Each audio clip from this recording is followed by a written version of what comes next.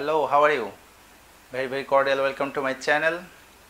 Tonsillar enlargement is a very common problem faced by otolaryngologists and general practitioners.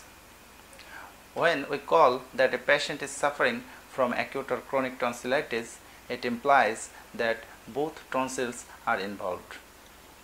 But what if only one tonsil is enlarged like this?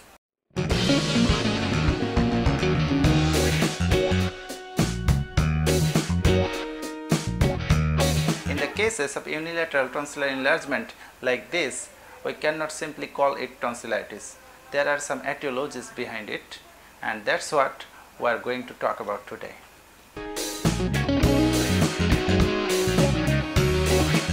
Unilateral tonsillar enlargement may be caused by some tonsillar causes and some extra tonsillar causes. The tonsillar causes are: number 1, lymphoid hyperplasia. It is the commonest cause of unilateral tonsillar enlargement. Then number 2 is the neoplastic cause. Among the neoplastic cause, there are some malignant causes and some benign causes. The malignant causes are most commonly squamous cell carcinoma. Then there comes the lymphoma. Among the lymphoma, the non-Hodgkin's lymphoma is the commonest. It may be caused by some other lymphoproliferative disorders. Among the benign causes, it may be caused by squamous papilloma, lymphangioma, and epidermoid cyst. So the number 1 tonsillar cause is lymphoid hyperplasia, number 2 is the neoplastic causes, number 3 is the peritonsillar abscess, number 4 it may be caused by tonsillolyth, number 5 is tonsillar artery aneurysm. The extratonsillar causes are: number 1, parapharyngeal tumor, number 2, parapharyngeal abscess, number 3 is the tumor of the deep lobe of the parotid, and number 4, external carotid artery aneurysm. When tonsillar enlargement is associated with pain and ulceration and dirty gray membrane over the tonsillar area, it may be caused by squamous cell carcinoma.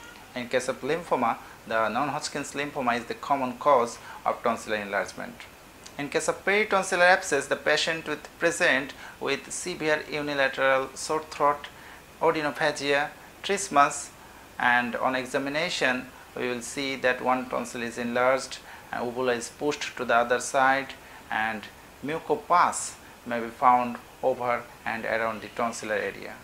Patient will have high grade fever, and patient will be very toxic.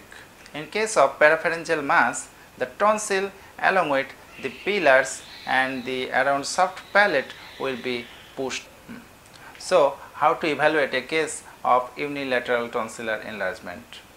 Actually, involution of tonsil occurs in late childhood, and the rate of involution varies between person to person and between one tonsil to other tonsil in the same individual. So at any stage of involution, there may be asymmetry of tonsil, and this should not be taken seriously. So we have to evaluate it properly. We have to take proper history, we have to take relevant head neck examination, we have to palpate the tonsil, then we can do tonsillectomy and biopsy for histopathology. Unilateral tonsillar enlargement is an indication for tonsillectomy and biopsy, but it should not be applied to all cases. It should be undertaken only in case of associated risk factors like old age of the patient, progressive tonsillar enlargement, history of previous head and neck cancer, presence of a neck node, immunocompromisation, unexplained weight loss. We can do a preoperative CT scan. A preoperative CT scan will help us to avoid unnecessary tonsillectomy and associated morbidity. At last, there is a wide variation to the degree at which a tonsil is buried within the tonsillar pillar, so it can give false impression that one tonsil is enlarged. So it should be evaluated carefully. That's all for today. Thanks for watching. Goodbye.